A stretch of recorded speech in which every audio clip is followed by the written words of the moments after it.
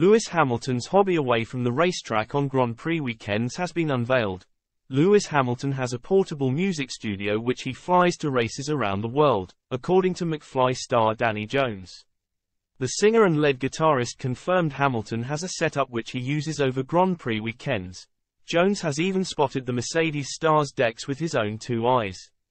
Jones told music-news.com, "I think music and sport marry really well. Everyone I meet in the world of music wants to be a racing car driver, and every racing car driver wants to be a musician.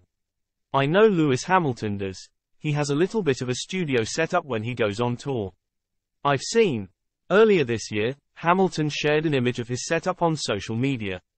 It appears to include a virtual deck plugged into his laptop alongside a microphone and pop shield. After a difficult 2022, Hamilton revealed he lost the drive to make music. However, he spent some time between the Saudi Arabian and Australian Grand Prix to lay down some tunes. He posted on Instagram, "I recorded for the first time in almost a year yesterday. It's super rough and just an idea.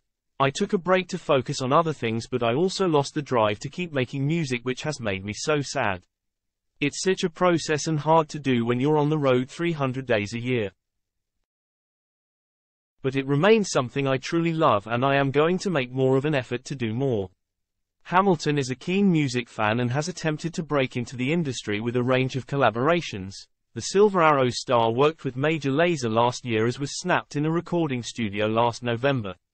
Hamilton made his debut under the pseudonym XDNA on Christina Aguilera's 2018 record, Pipe.